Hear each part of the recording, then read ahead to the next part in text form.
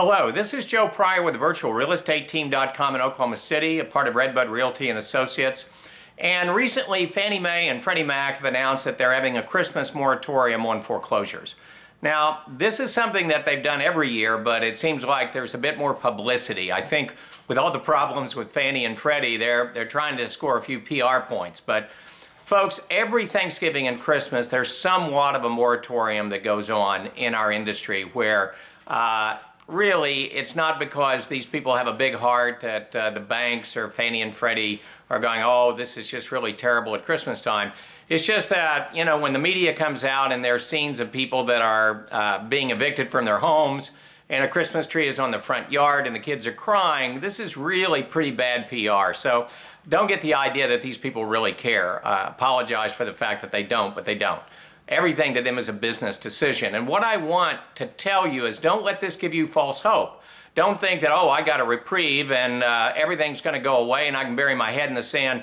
Please don't do this. I looked at the sheriff's sale list yesterday in Oklahoma County, and believe me, it's as big as any sheriff's sale list that I've seen in the last 6 months.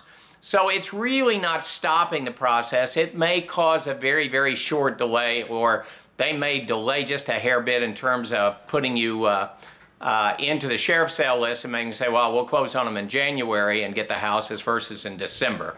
So please do not let this stop you from being proactive and seeking out help, because a foreclosure is a bad thing. It is something that's going to impact you for years. It's something that can cost you a lot of money in IRS liens and deficiency judgments and a lot of problems that you really don't want to get into. And so do not let this stop you.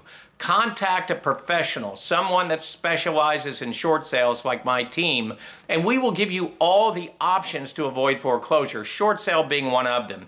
The thing we want you to do is have a wonderful Christmas and a Happy New Year, and I know that's going to be very difficult for you if you're in Oklahoma City and you're financially distressed and not making payments.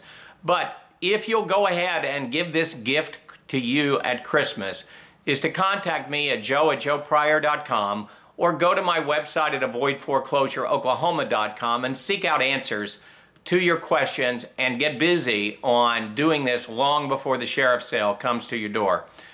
This is very, very important. At the end of this video, you'll see a pop-up that you can click on. You saw it at the first of the video. This will take you to my short sale and foreclosure site. There's a lot of resources that are updated constantly. Every month there's new articles on there. There's new blogs, and there's also anything that's up to date about FHA, VA, or conventional short sale versus foreclosure information. This is Joe Pryor with the virtualrealestateteam.com in Oklahoma City, where we deliver traditional real estate values at the speed of technology.